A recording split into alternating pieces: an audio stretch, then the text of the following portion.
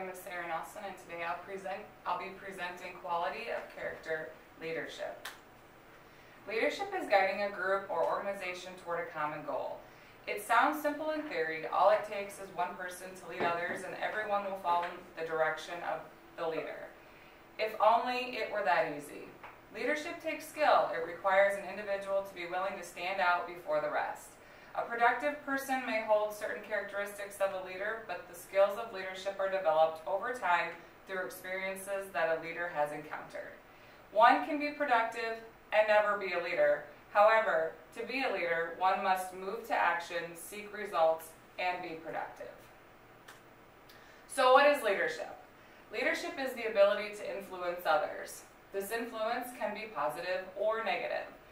Leadership is the ability to build positive relationships with those around them and also motivate. A leader is one who knows the way, goes the way, and shows the way. Leadership is everywhere. Steve Jobs, the Pope, Martin Luther King, even Lou Holtz are leaders in their time and in their era. Steve Jobs is a leader in the innovation of technology, while Lou Holtz is a leader on the athletic field. Different areas, but both very effective and both impacting many, many people. Qualities of a leader include being confident, caring, responsible, positive, empathetic to those around them, decision makers, hard workers, dedicated, humble, and of course, passionate. The quality leadership is the ability to help people be the best versions of themselves. The ability to help others reach achievement or goals that they wouldn't necessarily reach on their own. Leadership in the Bible, Proverbs 11:14, where there is no guidance, the people fall, but in abundance of counselors there is victory. And also Luke 6:31, even in leadership, we must treat others the same way you would want them to treat you. The role of a leader in athletics, a quote from our text, the primary role of a goal is to build lifetime character traits in the young people who are in their care. Helping young men and women understand the difference between right and wrong behavior and teaching them to have the courage to live by those standards makes the act of coaching an expression of love. A few other quotes. Now this is something to think about. As a coach, are you a confidence builder or a confidence cutter? Confidence builders teach young people that confidence and preparation go hand in hand. They lift their players up for their effort to prepare. Leaders are coaches with passion for developing people, not players. Leaders inspire people through a shared vision and create an environment where people feel valued and fulfilled. So who are the leaders in athletics? There's many leaders among us, but some of these leaders include administrators, even teachers, head coaches, assistant coaches, and players. These players could be older players in the program, and they could be younger players in the program. I don't think it's necessary to limit players to being just because they're the oldest, they're the leaders. There's always leaders that are young amongst the group, but they're just developing in their skills. So it's always good to remember that leadership at the top is very important. So be an example for your players.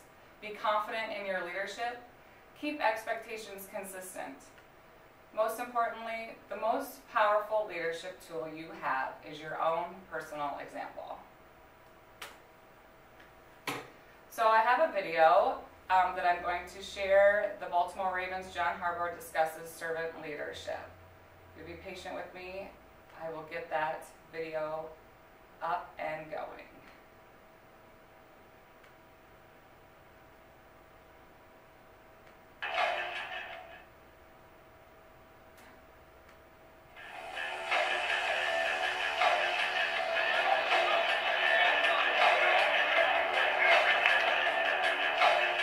Leadership is a big proposition, but it's a pretty simple idea, right? Do whatever you can to help others be their best and see where that takes you. You know, and it really shouldn't be about where it takes you, it's where it takes us. You know, what do we have a chance to accomplish together?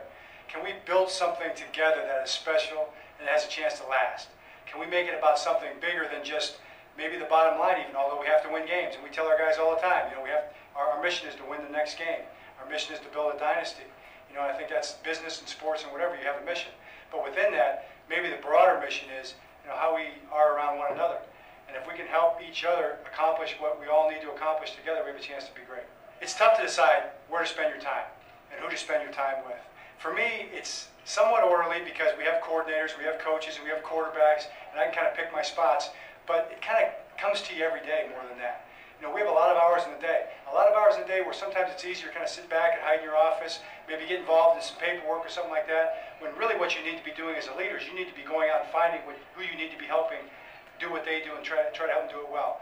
So it kind of comes to you. You know, where are we not playing as well? Is our defensive line struggling against the run a little bit? Has someone had a personal problem? You know, where do you need to inject yourself and be involved with people? But one of the things I found to be most powerful is something that my boss taught me. If I'm not sure what to ask or not sure what to say, there are 4 powerful words. What do you think? So as I work my way around the building, and I get into a conversation with somebody, I'm not exactly sure how to approach them. I can always say, how's it going? And what do you think? You know, how can we be better? You know, how can you make us better? Have you got a good idea? You know, are you happy? You know, are we at our best? It's pretty amazing what people will tell you when you give them that opportunity. The first thing is coming to the realization that you don't drive the car all the time. You know, you've got to be smart, you've got to be tough, you've got to make good decisions and use good judgment, all those kind of things. But you've got to have faith, trust, belief. You've got to empower the people around you. You've got to believe in them. You know, trust but verify, absolutely. Be on top of things without question. But you put a group of people around you that you really love and you really care about, it's pretty easy to serve them. You know, it's pretty easy to want to see them at their best. And you've got to check your own heart. I think when we get into the day-to-day conversations, and sometimes we all fall down, but you get into that day-to-day conversations, you've got to ask yourself, hey, where's my heart on this? And where am I coming from on this? Do I really care about this person? And if you really want them to feel like you care about them, the best way to do that is to actually care about them.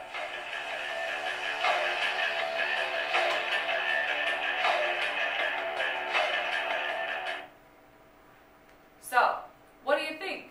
4 words that help us as coaches build relationships with the people and the players around us. Coach Harbaugh talked a lot about building relationships and just getting an understanding of what's going on throughout your team and how things can be better. I think that's really important in coaching. So in conclusion, leaders have the power to influence others in the most positive or negative ways. Make a connection with people. Talk to your players. Find out what they like, what they don't like, on or off the field. And remember, how a leader treats others will determine their effectiveness and legacy. Be the kind of leader that you would want to follow. Thank you.